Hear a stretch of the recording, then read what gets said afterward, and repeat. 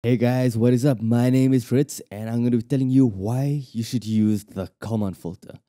I'm going to give you a simple Pokemon example of this. Okay, so say you're trying to catch a Pokemon, say a vicious, deadly Charmander. Okay, say something more speedy like a Pikachu. So the Pikachu is running away from you and you're trying to catch it with your Pokeball. Now, we estimate that the Pikachu will be around 10 meters. We're not sure exactly if it's 10 meters, but we know it's around there. And we can map this using our bell curve, or they call it a Gaussian curve, which we can say that the Pikachu is around a mean of 10 meters. That's where the highest probability of the Pikachu will be. And then we got a variance, so the Pikachu can either be a few meters behind or ahead of the mean.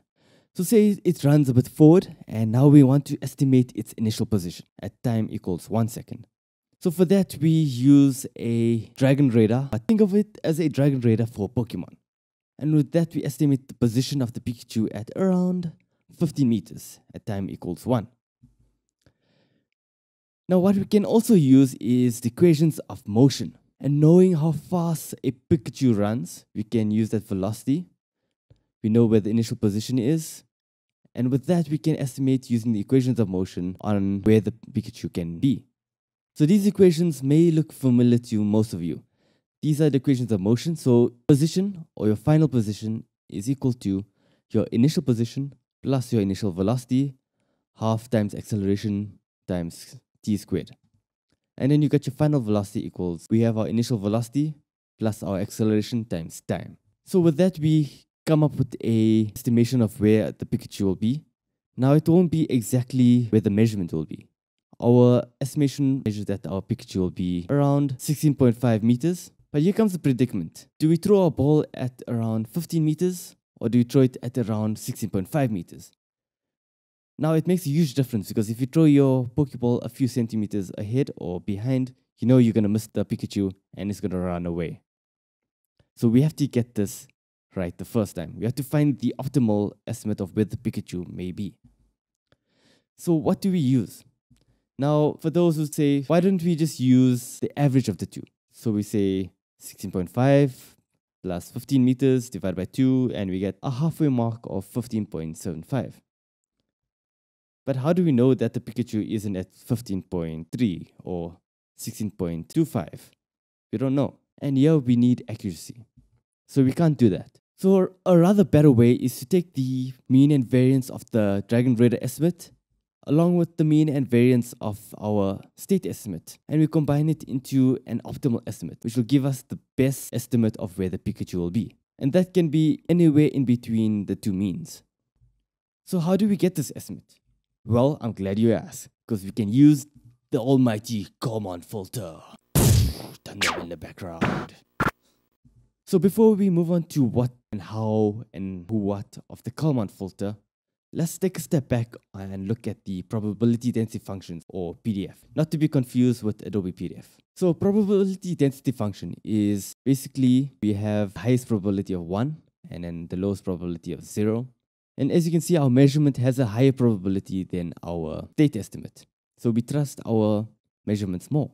But there are also cases where our state estimate is much more accurate, and also if there's misdetections in our measurement. Now at the moment, why this is not so accurate, or we assume it's not so accurate, because the Pikachu may be running a bit slower, a bit faster, there may be turbulence along the way, it may slip on a rock and start running again. So we assign this a low probability for now. So step 1 is to calculate the Kálmán gain.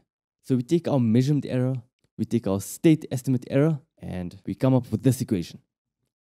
So what this equation means is that we got our Kálmán gain, which is a combination of our error of the estimate, and over here we add the error of our measurement. So what happens if our error in the measurement is 0? Then this divided by this equals 1. We got a Kálmán gain of 1.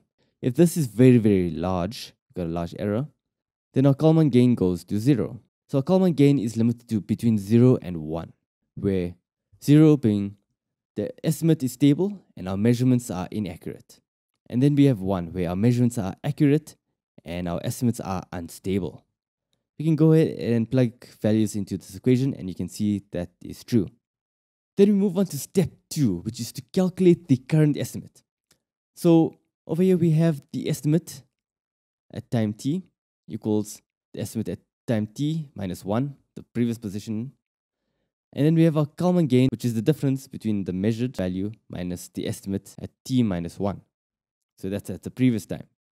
So what will happen is our estimate will either be between 50 meters or 16.5 meters between these 2 points. And our Kálmán gain will assign a weight that will put it anywhere between these two.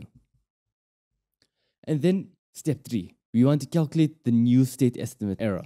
So we have our error estimate at time equals t, which is 1 minus the Kálmán gain.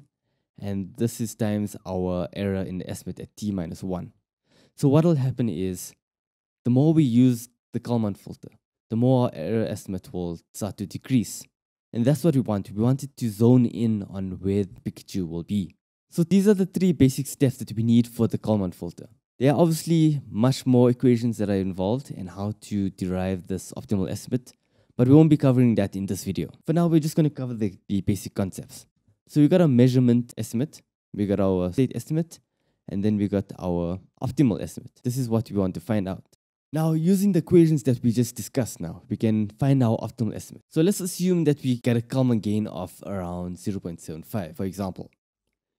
Now we plug that into our equation, and what we get is an estimate of 15.375 meters, which, as you can see, is closer to our measurement since our measurement has a higher probability. There's a high chance of our Pikachu being closer to the measurement as opposed to our state estimate. And as I mentioned before, depending on what the Kálmán gain can be, our optimal estimate can either be at 15 meters or it can be at around 16.5 meters. Okay, so at time equals 2, let's say an unfortunate rock Pokemon just drops by and it confuses our results of our Dragon Radar. So now what's going to happen is we're going to pick up the position of the rock Pokemon as opposed to the Pikachu. Now what our Kálmán filter will do is that it'll adjust itself based on what we know about our Pikachu, based on a model. We know that it won't suddenly stop just like that, dead in its tracks. It will carry on with a certain trajectory of motion. And thus, our Kálmán filter will move more towards the state estimate. Cool, isn't it? And what's really cool about this is that it does this with minimal memory. It means that it just needs the previous state and the current state, as well as the previous error and the current error, and it can work this out. Obviously, there's more mathematics behind how it works, but for now, just take my word for it and to why this is so. So again, in this scenario, so hopefully after a while, our rock Pokemon will leave the scene, and it won't confuse our Dragon Radar anymore. This will in turn help our Kálmán filter to adjust the Kálmán gain back to the measurements, thus providing us with the best estimate of where the Pikachu will be. And you can throw the ball knowing safely that you saved a Pokeball. And we all know how precious those Pokeballs can be. Let's look at some applications of the Kálmán filter. So we use Kálmán filter in every areas of life. We use it in our cell phones. We use it to track planes. We can use it to even track satellites or our cars. It's also used in areas such as adaptive cruise control, where you're trying to track a car. And if the car is occluded by another vehicle or another object in the scene, it can still track the vehicle over time. Over here is an example of how the tracking works. So we have a ball rolling over time. These are the discrete time steps. And this is our Kálmán filter tracking. So we gave it an initial estimate, which is totally wrong. But over time, our error gets smaller and smaller and smaller, and it tracks our estimate much more closely. Now, as I mentioned, there can be occlusions. So something or someone comes in the way of our object of interest. And you can see we can still track it using the equations of motion. It's a little bit off, but it's closer than anywhere else in the image. And once when it finds the target again, we zone back in and continue to track it. So in these two examples, we use a 2D Kálmán filter, and over here we have a 3D Kálmán filter, as well as for tracking objects in 3D space. Okay, so I hope you enjoyed this video. Thank you for watching, and please don't forget to like, subscribe, and share. And I'd like to know what you think of this video. This is the first video of its style. And if you really enjoyed this type of teaching, let me know in the comments down below. And if you'd like to see more of these kind of videos, I'll definitely make some. But other than that, I'll see you in the next video. Thank you for watching.